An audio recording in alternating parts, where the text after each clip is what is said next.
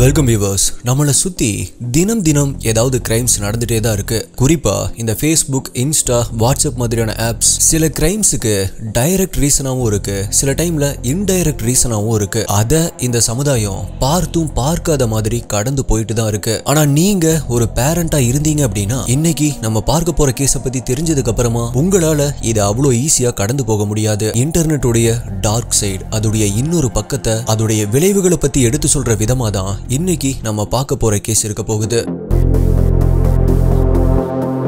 Philippines நாட்டில் இருக்கிற ஒரு பெரிய சிட்டி தான் லப்போ அப்படிங்கிற சிட்டி. அந்த சிட்டில கிறிஸ்டின் லீ அப்படிங்கிற 16 வயசு பொண்ணு அவங்களுடைய அம்மா கூட வாழ்ந்துட்டு வராங்க. 9ஆம் வகுப்பு படிச்சுட்டு இருந்த கிறிஸ்டின் ஸ்கூல்லயும் சரி வீட்லயும் சரி ரொம்பவே நல்ல கேரக்டருடைய அமைதியான ஒரு பொண்ணு. கிறிஸ்டினுக்கு சர்ச்சுக்கு போறது அப்படிங்கிறது ரொம்பவே பிடிக்கும். சோ ஸ்கூலுக்கு போறது, ஸ்கூலை விட்டா சர்ச்சில் அப்பப்ப நடக்கிற ஃபங்க்ஷனுக்கு போய் அங்க சீட் அரேஞ்ச் பண்றது அப்படிங்கிற மாதிரியான சின்ன சின்ன வேலைகளை பார்த்து அவங்களுக்கு ஹெல்ப் பண்ணிட்டு அப்படின்னு இப்படி அவளுடைய வாழ்க்கை ரொம்ப நார்மலா அமைதியா தான் போயிட்டு இருந்துச்சு. இப்படி இருக்கும் பொழுதுதான் மார்ச் 10, 2019 அது ஞாயிற்றுக்கிழமை அப்படிங்கறதால சர்ச்சுக்கு போறதுக்காக அவளுடைய அம்மா கிட்ட, அம்மா நான் சர்ச்சுக்கு போயிட்டு வரேன் அப்படின்னு சொல்லி பெர்மிஷன் கேக்குறா. அவங்களுமே சரி ஓகே போயிட்டு சீக்கிரமா வந்துடணும் அப்படின்னு சொல்லியிருக்காங்க. அப்படி கிறிஸ்டின் சாயந்தரம் 4 மணி அளவுல சர்ச்சுக்கு கிளம்பி போயிருக்கா. எப்பவுமே இந்த மாதிரி சர்ச்சுக்கு போனா 1 மணி நேரத்துல திரும்பவுமே வீட்டுக்கு வந்துருவா. ஆனா அன்னைக்கு 4 மணிக்கு போனவ 6 மணி ஆகியுமே வீட்டுக்கு திரும்பல. சோ அவளுடைய அம்மா இப்ப லைட்டா பதட்டமாக ஆரம்பிக்கிறாங்க.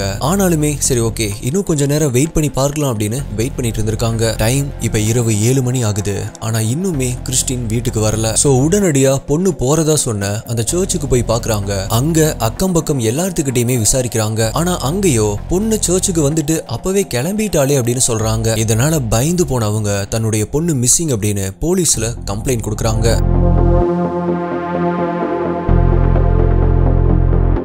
போலீஸும் உடனடியா அந்த பொண்ணு அடிக்கடி போற இடங்கள் அப்படின்னு எல்லா பக்கமுமே தேட ஆரம்பிக்கிறாங்க. கூடவே இந்த விஷயம் தெரிஞ்சு அவங்களுடைய நெய்பர்ஸும் சேர்ந்து தேட ஆரம்பிக்கிறாங்க. ஆனா எங்க தேடியுமே கிறிஸ்டின் அன்னைக்கு கிடைக்கல. தன்னுடைய பொண்ணு கிடைச்சிருவா அப்படின்னு தேடிட்டு இருந்த அவங்களுக்கு எந்த ஒரு பேரண்ட்ஸும் அவங்களுடைய குழந்தைகளை எந்த நிலைமையில பார்க்க கூடாதோ அப்படி ஒரு கொடூரமான காட்சி தான் அடுத்த நாள் அவங்களுக்கு காத்துட்டு இருந்துச்சு. அந்த காட்சி பார்த்த எல்லாரையுமே ஏன் போலீஸையே நிலைக்குலைய வச்சுது அப்படின்னு சொல்லலாம். அப்படி அதை பார்த்துட்டு சில பேர் தங்களுடைய மொபைல்ல அந்த போட்டோ எடுத்துக்கிறாங்க. போலீஸ் அந்த மக்கள் கிட்ட அந்த போட்டோவை யாருமே இன்டர்நெட்ல ஷேர் பண்ணிராதீங்க அப்படின்னு சொல்ற அளவுக்கு அந்த காட்சி அவ்வளவு கொடூரமா இருந்துச்சு. ஏன் இந்த கேஸ பத்தி சொல்றவங்க கூட don't search the photo in Google அப்படின்னு தான் சொல்லுவாங்க. அதற்கு காரணம் அந்த காட்சி பார்க்கவே முடியாத அளவுக்கு ரொம்பவே கொடூரமானதா இருக்கும்.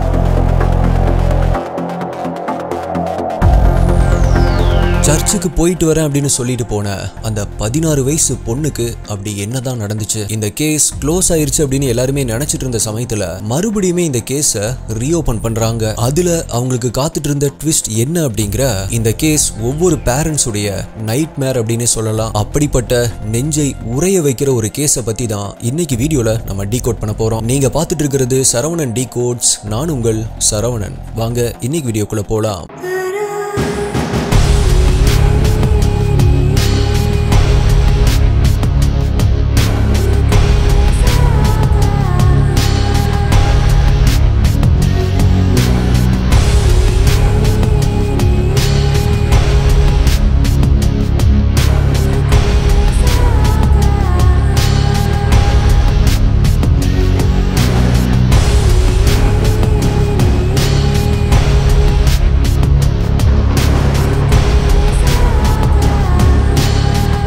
உங்களுக்கு crime thriller, mystery, strange, solved, unsolved cases இதெல்லாம் பிடிக்கும் அப்படின்னா நீங்க இதோடைய ஃபேன் அப்படின்னா இப்பவே நம்மளுடைய சேனலுக்கு சப்ஸ்கிரைப் பண்ணிக்கோங்க. ஏன் அப்படின்னா இந்த மாதிரியான வீடியோஸ் தான் ஒரு நாள் விட்டு ஒரு நாள் நம்மளுடைய சேனல்ல வரும். மேலும் இந்த வீடியோல நான் சொல்ற யூடியூப்ல காமிக்க முடியாத crime scene images, crime scene videos எல்லாமே நம்மளுடைய டெலிகிராம் குரூப்ல தான் அப்டேட் பண்ணுவேன். யூடியூப்ல கரெக்டா நோட்டிபிகேஷன் வராதவங்களுக்குமே அங்க இன்ஸ்டன்டா அப்டேட் வந்துடும். நம்மளுடைய அஃபீஷியல் டெலிகிராம் குரூப்புடைய லிங்க் டிஸ்கிரிப்ஷன் பின்னாடி கமெண்ட்ல கொடுத்துருக்கேன். அதுல ஜாயின் பண்ணி செக் பண்ணி பாருங்க.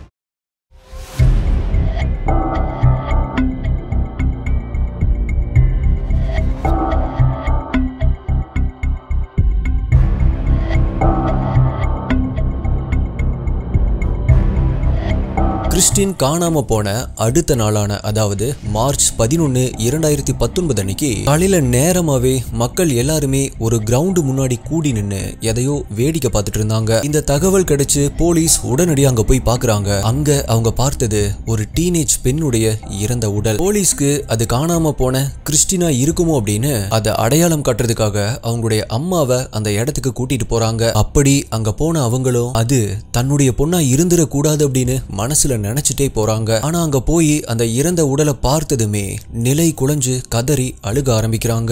ஏன் அப்படின்னா அது நேத்து நான் சர்ச்சுக்கு போயிட்டு வரேன் அப்படின்னு சொல்லிட்டு போன தன்னுடைய 16 வயது பொண்ணான கிறிஸ்டினுடைய இறந்த உடல் தான்.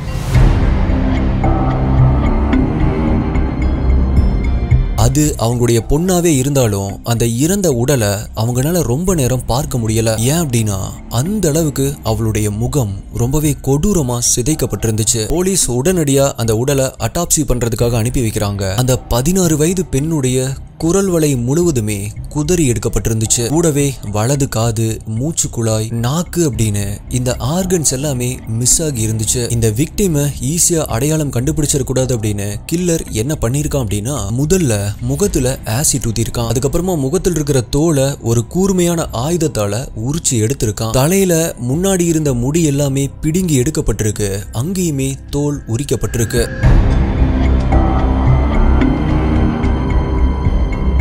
இப்படி தோல் உரிக்கப்பட்டதால முகத்துல மேல தலையில் இருந்த எலும்பு எல்லாமே அப்படியே வெளியே தெரிஞ்சிருக்கு. இதனால அந்த முகம் பாக்குறதுக்கே கிட்டத்தட்ட ஒரு எலும்பு கூடு மாதிரி, ஒரு மோமோ சேலஞ்ச் இமேஜ் மாதிரி ரொம்பவே கொடூரமா இருந்திருக்கு. இது எல்லாத்துக்குமே மேல இன்னொரு கொடுமையான விஷயம் என்ன அப்படின்னா அந்த கில்லர் 16 வயசு கிறிஸ்டினை ஆசிட் ஊத்தி தோலை உரிச்சு எடுக்கும் போது அவ உயிரோட தான் இருந்திருக்கா அப்படிங்கிறது அட்டாப்சி ரிப்போர்ட்ல தெரிய வந்திருக்கு. அப்படி உயிரோடு இருந்த அந்த பொண்ணு கடைசியில கழுத்து நெரிச்சுதான் கொல்லப்பட்டிருக்கா அப்படின்னு ரிப்போர்ட்ல வருது.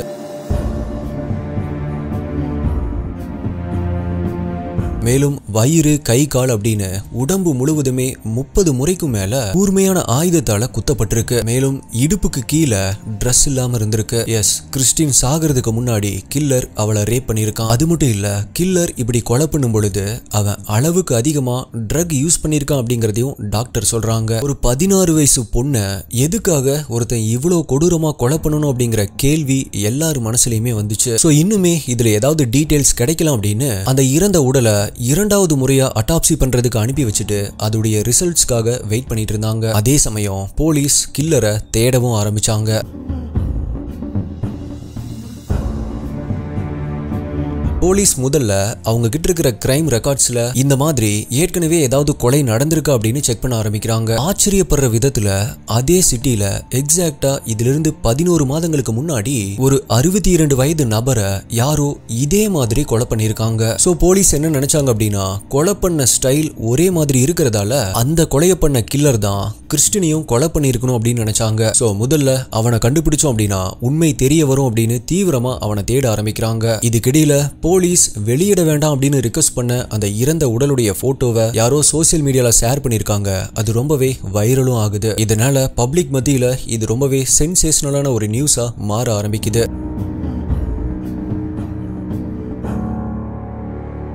ஒரு 16 வயசு பொண்ணுக்கு இப்படி நடந்திருக்க கூடாது அப்படின்னு மக்கள் எல்லாருமே கொந்தளிக்க ஆரம்பிச்சாங்க. கிறிஸ்டினுக்கு நீதி கேட்டு குரல் கொடுக்க ஆரம்பிச்சாங்க. அது மட்டும் இல்ல, அந்த 16 வயசு பொண்ணு அவ்வளவு கொடூரமா இருந்த அந்த போட்டோவை பார்த்து கண்டிப்பா இது ஒரு பிளாக் மேஜிக் பண்ற கும்பலுடைய வேலையா தான் இருக்கும் அப்படின்னு எல்லாருமே சந்தேகப்பட்டாங்க. பிளாக் மேஜிக் அப்படின்னா சாத்தான்களை வழிபட்டு மூட நம்பிக்கைக்காக மனிதர்களை பலி கொடுக்கக்கூடிய ஒரு கும்பல். சோ அவங்க தான் கண்டிப்பா இதை பண்ணி இருக்கணும் அப்படின்னு எல்லாருமே பேச ஆரம்பிச்சாங்க. இப்படி ஒரு பக்கம் போயிட்டு இருந்த அதே நேரத்துல அடுத்த நாள் அதாவது மார்ச் 12ஆம் தேதி அந்த 62 வயசு நபரை கொலை பண்ண அந்த கில்லரை போலீஸ் கண்டுபிடிக்கிறாங்க. அவனுடைய பெயர் ஜோனஸ். மக்கள் நினைச்ச மாதிரியே அவன் ஒரு பிளாக் மேஜிக் பண்ற கும்பல்ல ஒரு மெம்பரா இருந்திருக்கான். சோ கண்டிப்பா இவனா தான் இருக்கும். கிறிஸ்டினை இவன் தான் பலி கொடுத்திருப்பான் அப்படின்னு போலீஸ் அவன்கிட்ட விசாரிக்க ஆரம்பிக்கிறாங்க. ஆனா அவனும் யாருமே எதிர்பார்க்காத ஒரு பதில சொல்ல ஆரம்பிக்கிறான். போலீஸ் கிட்ட அவன் என்ன சொன்னான் அப்படின்னா அந்த 62 வயது நபரை கொலை பண்ணது நான் தான் அப்படின்னும், ஆனா கிறிஸ்டினுடைய கொலைக்கும் எனக்கும் எந்த சம்பந்தமும் இல்ல, கொலை நடந்ததா சொல்லப்படுற அந்த நேரத்துல அந்த நாள் நான் வேற ஒரு இடத்துல இருந்தேன் அப்படின்னு சொல்லி இருக்கான்.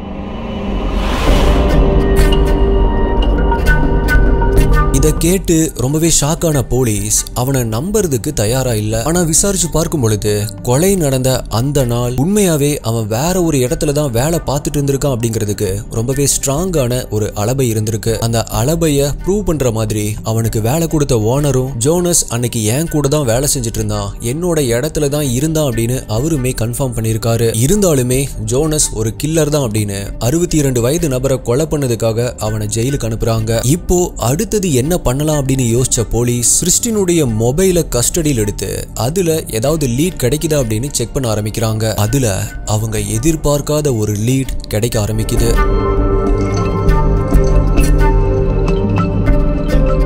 கிறிஸ்டின் கரெக்டா காணாம போன அன்னைக்கு யாரோ அவளுக்கு Facebookல ஒரு மெசேஜ் அனுப்பியிருக்காங்க. அப்படி அனுப்பின அந்த மெசேஜ் கொஞ்ச நேரத்திலேயே டெலீட்டும் செய்யப்பட்டிருக்கு. அது யாரு அப்படின்னு போலீஸ் விசாரிச்சு பார்க்கும் பொழுது மெசேஜ் அனுப்புனது கிறிஸ்டினுடைய எக்ஸ் பாய் ஃப்ரெண்டான ஜான் அப்படிங்கிற 17 வயசு பையன் அப்படிங்கிறது தெரிய வருது. அதனால போலீஸ் ஜானுடைய வீட்டை கண்டுபிடிச்சு வீட்டுடைய கதவை தட்டுறாங்க. கதவை ஓபன் பண்ண ஜான் போலீஸை பார்த்த உடனே பயந்து நடுங்க ஆரம்பிக்கிறான். உடனடியா அவனை அரெஸ்ட் பண்ண போலீஸ் விசாரிக்க ஆரம்பிக்கிறாங்க. ஆனா அவனும் எனக்கும் இதுக்கும் எந்த சம்பந்தமுமே இல்ல, நான் எதுக்கு கிறிஸ்டினை கொலை பண்ணணும், நான் அவளை கொலை பண்ணவே இல்லை அப்படின்னு ரொம்பவே உறுதியா சொல்லியிருக்கான்.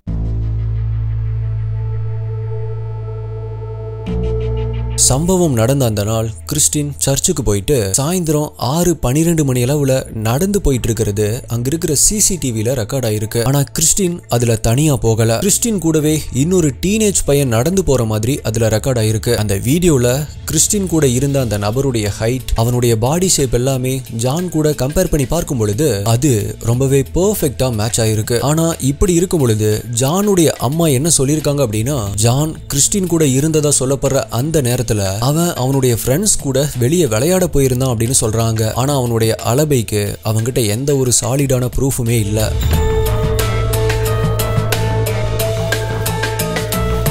இப்படி அவங்களுடைய ஸ்டேட்மெண்ட் முன்னுக்கு பின் முரணா இருந்ததால கண்டிப்பா ஜான் தான் கில்லரா இருக்கணும் அப்படின்னு போலீஸ் முடிவே பண்றாங்க. அதனால மேற்கொண்டு இந்த கேஸ்ல இன்வெஸ்டிகேஷன் பண்ணாம மார்ச் 19ஆம் தேதி அன்னைக்கு கேஸை க்ளோஸே பண்ணிடுறாங்க. ஆனா அதுக்கப்புறமா தான் இந்த கேஸ்ல ஒரு மிகப்பெரிய திருப்பம் வர ஆரம்பிக்குது. கிறிஸ்டினுடைய சடலத்தை 2வது முறையா அட்டாப்சி பண்றதுக்கு அனுப்பியிருப்பாங்க இல்லையா, அதுடைய ரிப்போர்ட் வெளியே வருது. அந்த ரிப்போர்ட்ல போலீஸ் நினைச்சு கூட பார்க்க முடியாத ஒரு ட்விஸ்ட் அவங்களுக்கு காத்துட்டு இருந்துச்சு. கிறிஸ்டின் கொலை செய்யப்படும் பொழுது கில்லரை எதிர்த்து போராடின அந்த காயங்களை வச்சு பார்க்கும்போது கில்லர் கண்டிப்பா ஒருத்தரா இருக்க வாய்ப்பே இல்ல. மொத்தமா 3 மனித மிருகங்கள் சேர்ந்துதான் இத பண்ணிருக்காங்க அப்படின்னு டாக்டர்ஸ் ரொம்பவே உறுதியா சொன்னாங்க.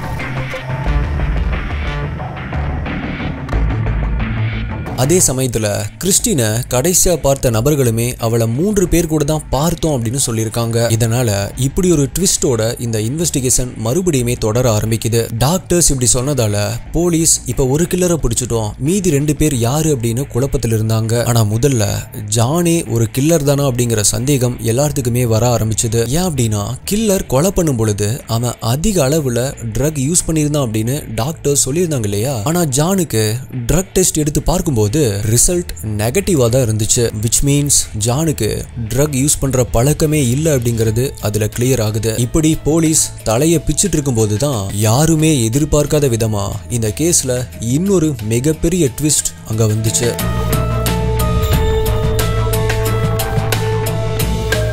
ரெனாட்டோ அப்படிங்கிற ஒருத்தன் நான் தான் கிறிஸ்டினை கொலை பண்ண, நான் தான் அந்த கில்லர் அப்படின்னு போலீஸ் கிட்ட அவனே வந்து சரணடைஞ்சிருக்கான். ஆக்சுவலா ரெனாட்டோவை வேற ஒரு கேஸ்க்காக பிடிச்சிருக்காங்க. அந்த கேஸ்ல அவனை இன்வெஸ்டிகேட் பண்ணிட்டு இருக்கும்போது அவன் போலீஸ் கிட்ட என்ன சொல்லியிருக்கான் அப்படின்னா, ஆக்சுவலா என்னுடைய மைண்ட்ல இன்னொரு விஷயம் இருக்கு, இதை நான் உங்ககிட்ட சொல்லியே ஆகணும் அப்படின்னு சொல்லிதான் கிறிஸ்டினை கொலை பண்ணது நான் தான் அப்படின்னு சொல்லியிருக்கான். ஆனா அப்படி அவன் போலீஸ் கிட்ட கன்ஃபஸ் பண்ண விஷயங்கள் ஒட்டுமொத்த போலீஸையே அதிர்ச்சி அடைய வச்சது. அப்படி அவன் கன்ஃபஸ் பண்ண விஷயங்கள் இதுதான்.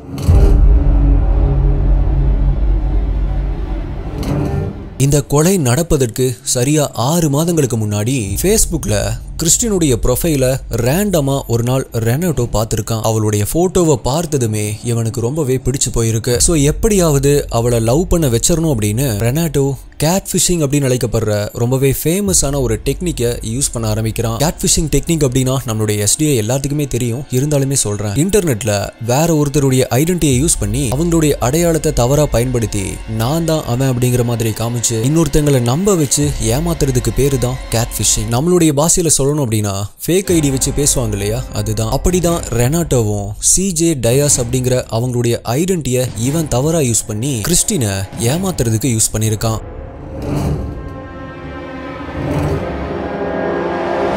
சிஜே டயாஸ் அப்படிங்கிற பேர்ல ஒரு ஃபேக் ஐடியை கிரியேட் பண்ணி அதுல 17 வயது பையனான சிஜே டயாஸ் உடைய ஒரிஜினல் ப்ரொஃபைல் போட்டோவை வச்சு கிறிஸ்டினுக்கு ஃப்ரெண்ட் ரிக்வெஸ்ட கொடுத்திருக்கான். இது தெரியாத அவளுமே இதை அக்செப்ட் பண்ணிருக்கா. அதுக்கப்புறமா அடுத்த 6 மாதங்களுக்கு அந்த 17 வயசு பையன் மாதிரியே கிறிஸ்டின் கூட சேட் பண்ண ஆரம்பிச்சிருக்கான். அப்பதான் மார்ச் 10ஆம் தேதி 2 பேருமே நேர்ல மீட் பண்ணலாம் அப்படின்னு முதல் முறையா முடிவெடுக்கிறாங்க. கிறிஸ்டினும் அவ சேட்ல மட்டும் பேசிட்டு இருந்த தன்னுடைய லவ்வரை நேர்ல மீட் பண்ண போறோம் அப்படிங்கிற உற்சாகத்துல ரொம்பவே எக்ஸைட்மெண்ட்ல அவன் சொன்ன அந்த இடத்துக்கு போயிருக்கா. ஆனா அங்க அவ்வளோ நாளா அவ ஆன்லைன்ல பேசிட்டு இருந்த, ஆன்லைன்ல அவ பார்த்த அந்த முகத்துக்கு கொஞ்சம் கூட சம்பந்தமே இல்லாத இன்னொரு நபர் நான் தான் டயாஸ் அப்படின்னு சொல்லியிருக்கான்.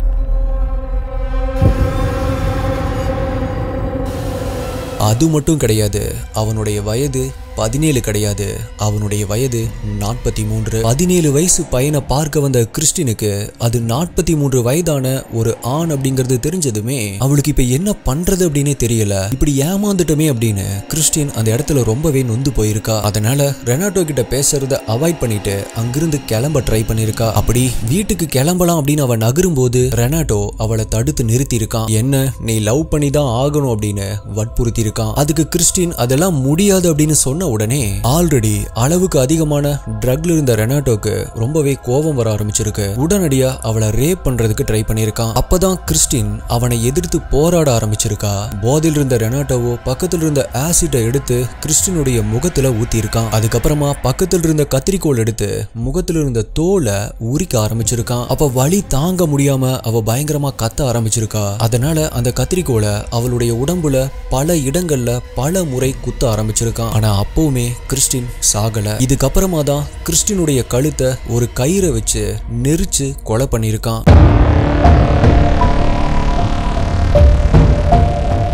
இப்ப போலீஸ் அவன் சொன்ன அந்த சிஸ்டர்ஸை கண்டுபிடிச்சு அதுல 2 டிஎன்ஏ எடுக்கிறாங்க. ஒன்னு கிறிஸ்டினுடைய டிஎன்ஏ கூட மேட்ச் ஆயிருக்கு, இன்னொன்னு ரெனாட்டோவுடைய டிஎன்ஏ கூட மேட்ச் ஆயிருக்கு. போலீஸ் அவங்கிட்ட ஓகே நீ எதனால சரண்டரான, கிறிஸ்டினை கொலை பண்ண குற்ற உணர்ச்சியில தான் சரண்டரானே அப்படின்னு கேட்டதுக்கு அவனும் எந்த ஒரு கிரிமினலுமே சொல்லாத ஒரு டிஃப்ரெண்டான பதில சொல்லியிருக்கான். இல்ல அவளை கொன்னதுக்கு எனக்கு எந்த விதமான ஒரு குற்ற உணர்ச்சியுமே இல்ல, ஆனா நான் பண்ண கொலைக்காக போலீஸ் இன்னொருத்தரை அரெஸ்ட் பண்ணும்போதுதான் அவனை நினைச்சுதான் எனக்கு குற்ற உணர்ச்சியா இருந்துச்சு அப்படின்னும் அதனாலதான் நான் சரண்டரான அப்படின்னு சொல்லியிருக்கான்.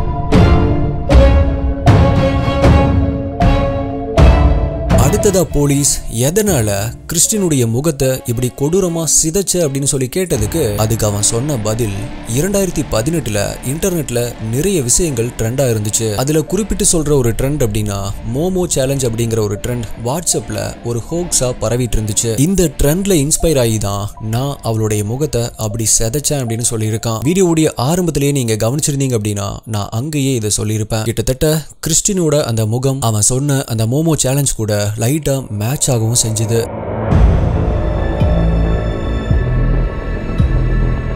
ஆனா என்னதான் ரெனாட்டோ கன்ஃபஸ் பண்ணாலுமே பப்ளிக்கால ரெனாட்டோ தான் கில்லர் அப்படிங்கறத ஏத்துக்க முடியல. எப்படி ஒரு 43 வயசு ஆளுக்கு மோமோ சேலஞ்ச் மேல எல்லாம் இன்ட்ரெஸ்ட் இருக்கும், இது நம்புற மாதிரி இல்லையே அப்படின்னு சோசியல் மீடியால கில்லரை பத்தின விவாதங்கள் தொடர ஆரம்பிச்சது. அது மட்டும் இல்ல, இரண்டாவதா பண்ண அட்டாப்சி ரிப்போர்ட்ல டாக்டர் என்ன சொல்லியிருந்தாங்க, கில்லர் கண்டிப்பா ஒருத்தன் கிடையாது 3 பேரா தான் இருக்கணும் அப்படின்னு ரொம்பவே உறுதியா சொல்லியிருந்தாங்க இல்லையா. இந்த கேஸ்ல ஃபர்ஸ்ட் அரெஸ்ட் ஆன ஜோனஸ் இதே சேம் பேட்டர்ன்ல இதுக்கு முன்னாடி ஒருத்தரை கொலை பண்ணியிருந்தது. இரண்டாவது அரெஸ்டான ஜான் கிறிஸ்டின் கூட சிசிடிவில நடந்து போற மாதிரியான வீடியோ இருந்தது. ஆல்சோ அவ அனுப்புன அந்த ஃபேஸ்புக் மெசேஜை டெலீட் பண்ணுது அப்படின்னு இதெல்லாத்தையும் பத்தி போலீஸ் விசாரணை பண்ணாங்களா இல்லையா அப்படின்னு இந்த கேஸ்ல பப்ளிக் மத்தியில நிறைய டவுட்ஸ், நிறைய கேள்விகள் அப்படியே தான் இருந்துச்சு.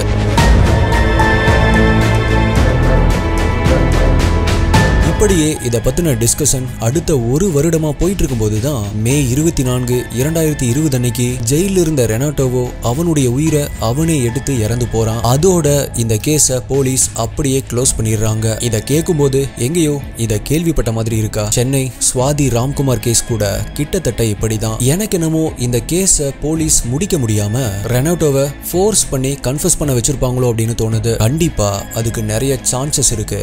பிகாஸ் அவன் ஜெயிலேயே இறந்தும் போயிருக்கான். போலீஸால கில்லரை கண்டுபிடிக்க முடியல.